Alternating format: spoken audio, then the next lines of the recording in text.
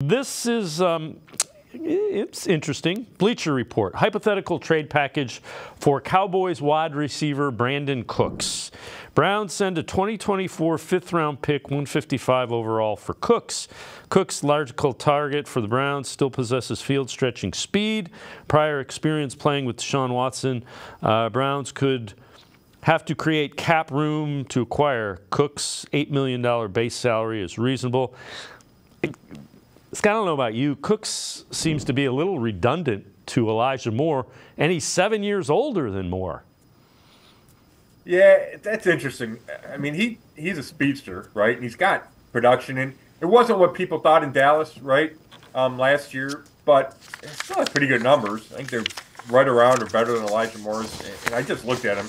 I can't keep a thought in my head, but I think the touchdowns were better. I think he might have had 6 touchdowns in Dallas this year. This idea intrigues me, and I get what you're talking about, the overlap. But he feels more to me like a stretch guy than Elijah Moore. I think he can take that top off the defense. And, you know, for $8 million, that feels like in the wheelhouse for what the Browns would be looking to spend. So could you go Cooks? Trade for Cooks, 5th-round pick is nothing, right? That wouldn't stop me at all. Trade for him, and then maybe you go draft a bigger body at number 54. I kind of like that combination, Dave.